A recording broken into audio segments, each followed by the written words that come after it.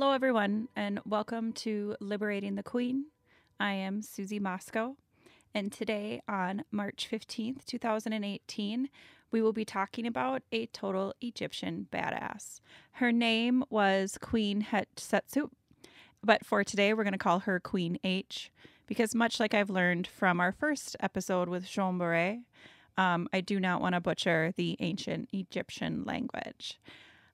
She is attributed to being one of Egypt's greatest and longest rulers.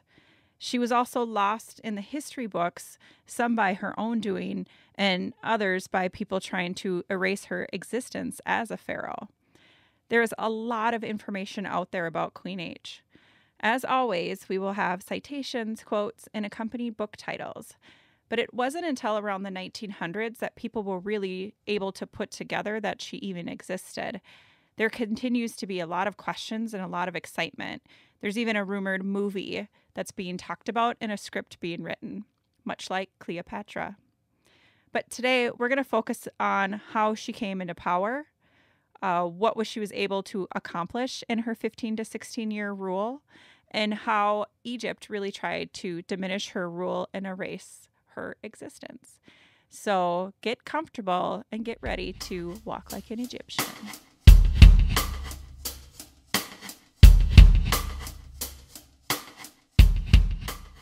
In Egypt, they had a strong belief in continuity. So if you look at their family tree, it is literally a straight line. The pharaohs would marry what was called the great wife. That would be the first wife. And then they would have multiple wives after that who would also bear children. In Egyptian history, we don't see this a lot where the firstborn is a female and becomes a prominent figure, but it is something that did happen in Egypt. So when you look at names like Nefertiti or Cleopatra, they were in similar situations as Queen H. Queen H, though, she was a traditionalist. She did ensure that in certain places there was more a masculine notation to some of the things that were being written about her and or observed about her. It's easy to be confused, and it was easy for males to take the credit, much like it is easy for them to take the credit today. But this is really the crux of what lies in Queen H's whole rule. And her story really parallels and struggle with some of the similar things that women do go through today. The perception of when females rule, there is crisis. You saw that today when Marissa Mayer first took the spot in Yahoo. There was just a lot of attention and a lot of people going into crisis mode. Now that, of course, didn't end the best, but most stories people love to tell are of women leaders who are in crisis, not necessarily stories of women who did everything right. A la, you hear more stories of Jezebel, Nefertiti, or Cleopatra, and less stories about women like Queen H. When she was born, her name actually means foremost of noble women, or she is first among noble women. Her father was a great warrior, and her mother was said to be a direct descendant of the sun, which is pretty badass. Like in our last episode with Ida B. Wells, she was very close to her father, and her father carried that warrior sense in that really more militant way of raising her child. And it just kind of resonates with the importance of having that strong father and that strong mother figure when raising these really great women. And as I've been reading and as I've been learning, I see that more and more. Her father really favored her, and much that I read talked about her being kind of that daddy's girl. But he traveled with her. He took her places. He introduced her to people. During this time, Egypt was very bureaucratic and had its democracy down. It was thriving. Essentially, the Nile would flood every year, and that would make the soil more prosperous for them to be able to sell goods, trade goods, and really have enough things to build a solid economy around. So she learned a lot around traveling with her father and really meeting the people. She was taught traditionally through tutors in ways of being a pharaoh. She was schooled in traditional learnings of math, religion, and also learned how to use a javelin, which again, pretty badass. One tidbit that I found fascinating was that as these young pharaohs are being educated, they are taught to write. So when they become leaders and older, they will have scribes and all these other people that are writing for them. But at a very young age, they actually sit down and are taught to write themselves. Now, if you've ever read hieroglyphics or seen anything in ancient Egyptian, it looks pretty complex to me. So I definitely put that in another category of badass. She began her reign as regent to her stepson, Thutmose III, who for this podcast we will be referring to as Pharaoh T. He would succeed her. When she became his regent, he was 18 months old. So he wasn't able to say any of the words that were required to become pharaoh. He probably wasn't sitting still if he was anything like my children. So she was his regent and really embraced the role that had been bestowed upon her. In around the 7th year of her reign, however, she chooses to be depicted more as a male pharaoh in all of the statues that are created around her, but still referring to herself as female in all of her inscriptions. She was the 5th pharaoh of the 18th dynasty during the period known as the New Kingdom, and regarded as one of the best. In Egypt, there is very clear laws that state no woman can be a pharaoh. So there's a lot of controversy around people claiming that she is the best pharaoh or one of the most affluent pharaohs. Historian Mark van de Meerope expresses the conventional view of Queen H when he notes how she, quote, has become one of the most celebrated and controversial women of Egypt and in the ancient world in general, end quote. Queen H was the daughter of Thutmose I, so Pharaoh T I, by the great wife Ahmoses. Pharaoh T1 also fathered Thutmose II, so Pharaoh T2, by his secondary wife. As Egyptian royal tradition depicts, and as we talked about earlier, the lineage is literally one line. So Pharaoh T II married Queen H, and that's how Pharaoh T3 was born. All of this happened before she was even 20 years old. After she wed, Queen H was elevated to the position of God's wife of Amma, the highest honor a woman could attain in Egypt. After the position of queen and actually bestowing far more power than most queens ever knew. This was very prestigious and as an honorary title for a woman of upper class who assisted the high priest in his duties at the great temple.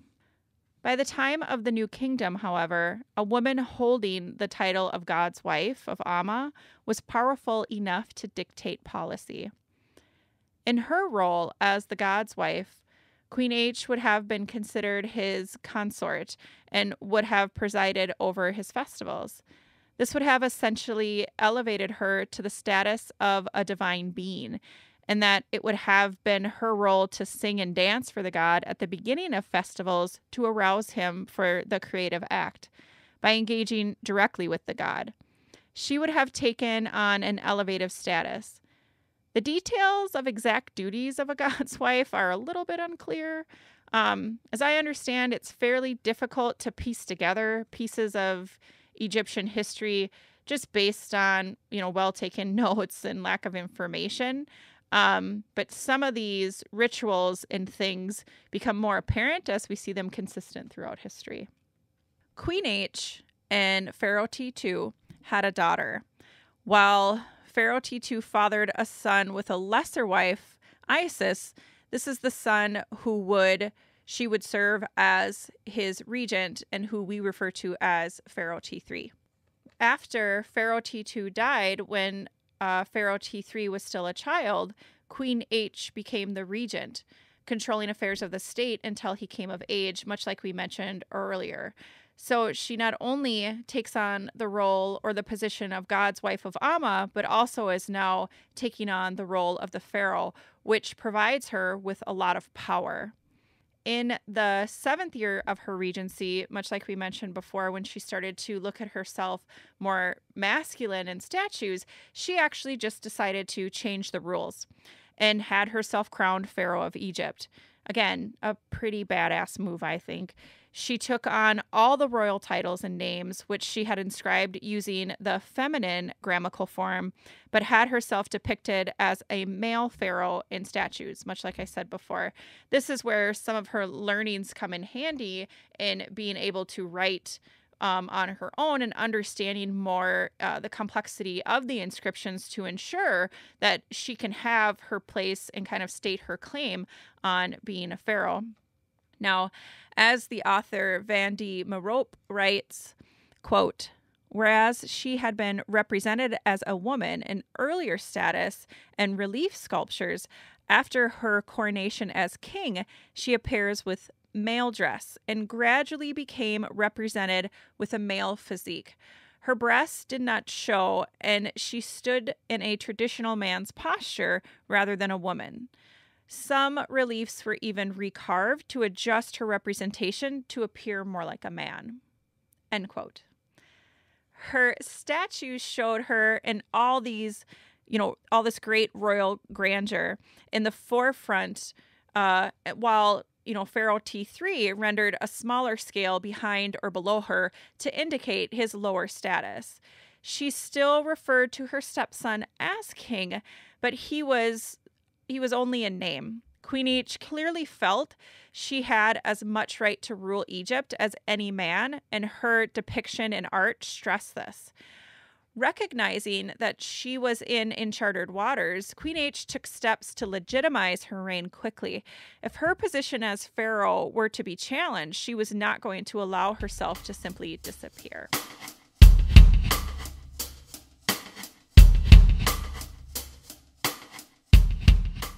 Queen H began her reign by marrying her daughter to Pharaoh T3 and bestowing her daughter the position of God's wife of Amma. Similar to how she secured her position, she bestowed that on her daughter and making sure that she could have the same privileges that Queen H did. Queen H eventually legitimized her reign by presenting herself not merely as Amen's wife in ritual, but as his daughter. She claimed that Amen had appeared to her mother in the form of Pharaoh T1 and conceived her, thus making her a demigoddess. Her inscription relates the night of her conception as her mother lay in bed, and I quote, "He, Amma, in the incarnation of the majesty of her husband, the king of Upper and Lower Egypt," this would be Pharaoh T1, "found her sleeping in the beauty of her palace. She awoke at the divine fragrance and turned towards his majesty. He went to her immediately. He was aroused by her, and he imposed his desire upon her. He allowed her to see him in his form of a god, and she rejoiced at the sight of his beauty. After he had come before her, his love passed into her body. The palace was flooded with the divine fragrance." End quote. She didn't stop by telling everyone she was a demi-goddess, even though for me it feels like enough and the story seems legit. She kept moving her legitimacy through other public buildings, showing Pharaoh T1, making her his co-ruler, claiming that Amma had earlier sent an oracle predicting her rise to power. She presented herself as a direct successor to Ahmose, whose name the people still remembered as their great liberator, in order to further strengthen her position and defend against dictators who would claim a woman was unfit to rule. Her numerous inscriptions, monuments, and temples all demonstrated how unprecedented her reign was. No woman before her had ruled the country openly as this pharaoh. She kept the economy moving forward. She set out commissioning building projects, such as her beautiful temple at Deir el-Bara. She sent out military expeditions. The exact nature of the military campaigns is still a bit uncleared, and it's contested across multiple articles, but their objectives were the regions of essentially Syria and Nubai. It is likely that the campaigns were launched simply to uphold the tradition of Pharaoh as a warrior king, bringing wealth into the land. Conquest could have been seen as a continuation of her father's campaign. Again, further really just legitimizing her position so she couldn't really be provoked. The pharaohs of the New Kingdom, the Age of Empire, placed great emphasis on keeping a secure buffer zone around the country to avoid a repeat of what they saw as an invasion. Queen H's greatest effort went into these building projects, which not only elevated her name and honored the gods, but employed a lot of people. The scope and size of Queen H's constructions, as well as their elegant beauty, attest to a very prosperous region. None of her projects could have been completed as they were if she were not in command of the wealth of resources that she had, leading the affluent country of Egypt. Queen H's expedition to Punt, which is a modern-day Somalia, there is some controversy between if it is Somalia, if it can be found or not, but her crowning achievement in her eyes in the documentation was that Punt had been a partner in trade since the time of the Middle Kingdom, but expeditions there were expensive and time-consuming. Queen H could launch her own expedition, especially one so lavish. It is a testament to, again, how prosperous she continued to reign, even in her later days.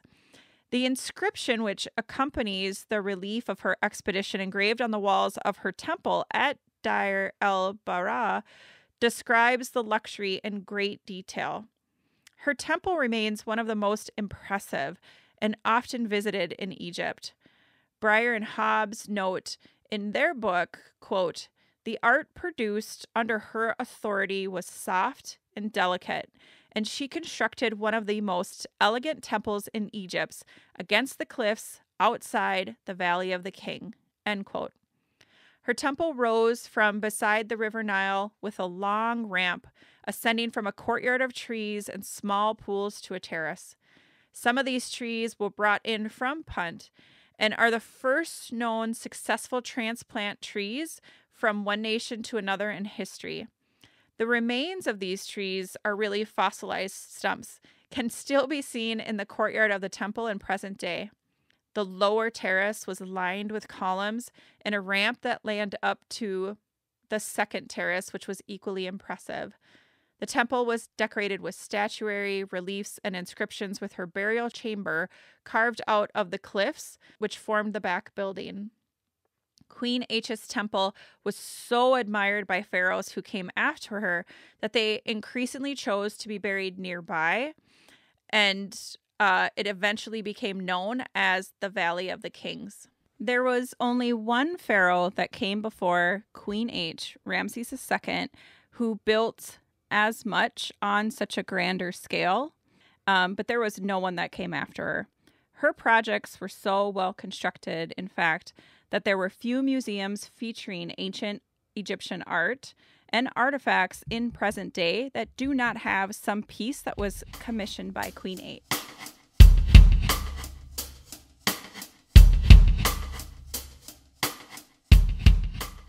Now, during this time, while Queen H had been ruling the country, Pharaoh T3 had not been sitting quietly by. She gave him command of the armies of Egypt. And it has been discussed in many of the readings that I did, but most notably by Egyptologist James Henry Breasted, that he really survived her reign by proving himself useful as her general and more or less keeping out of the way. In 1457 BCE, Pharaoh T3 led his armies to put down a rebellion from Kadesh, a campaign possibly anticipated and commissioned by Queen H. And afterwards, after that date and that battle, her name really disappears from historical record. Pharaoh T3 backdated his reign to the death of his father, and Queen H's accomplishments as pharaoh were ascribed to him. When and how she died was unknown until recently. Egyptologist Zaya Hawass claimed to have located her mummy in the Cairo Museum holdings in 2006 CE.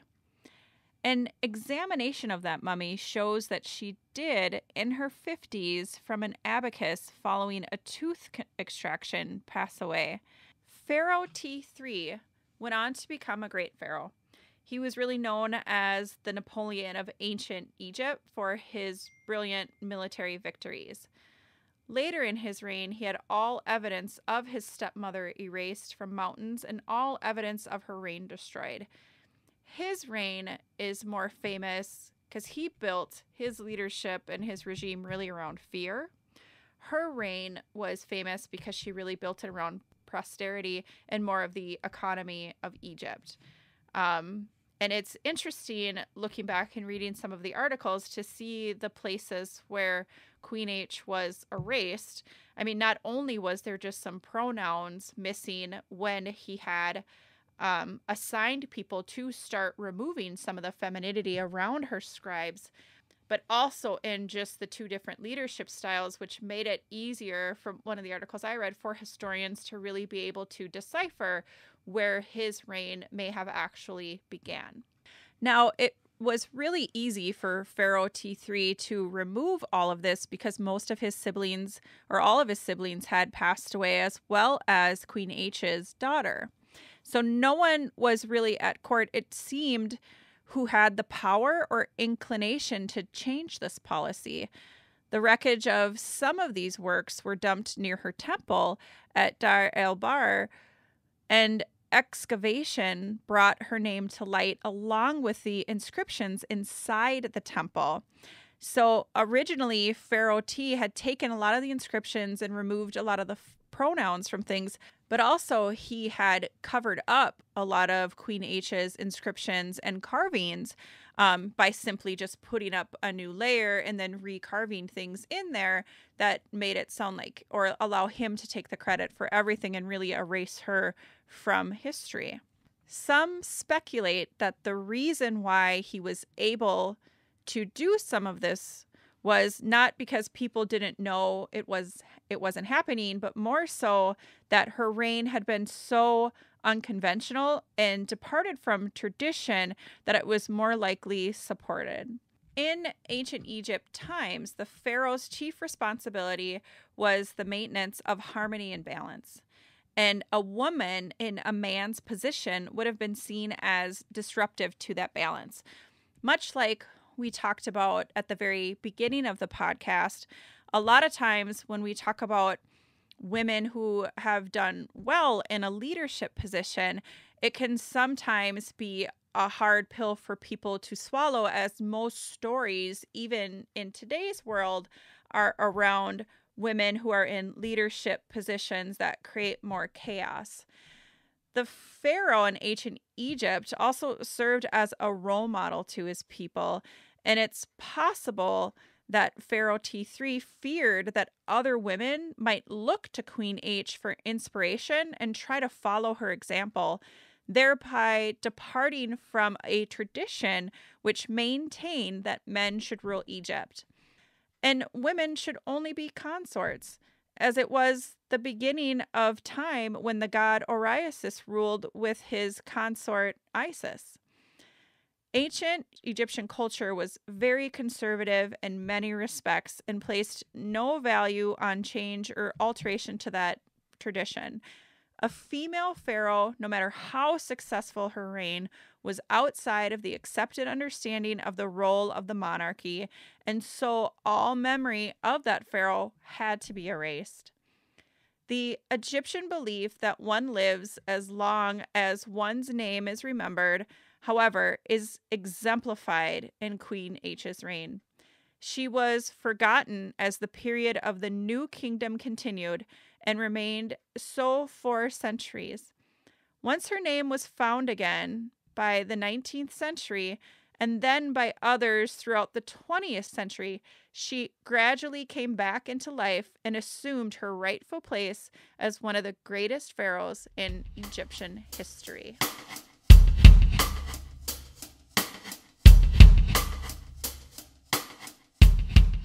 Thank you, everyone, for joining us for episode 3. This was an exciting topic to learn about, and I urge everyone to go out and buy books and read articles on Queen H. There's a ton of information out there, and I believe the reason why there is so much is because we're still discovering things about her. And it's fantastic to hear another great female leader coming out of ancient Egypt, and it's exciting to learn more about her. Today's podcast was sponsored by Flip 'em the Bird. When you don't have the words, our gloves will say it for you. Go to flipemthebird.com for more details. As always, our blog post companion will have all of the articles that we used, all books that we use, and all quotes cited for you so that you can do more further research. Again, I encourage everyone to take a look at any hidden figures they can find and enjoy your month.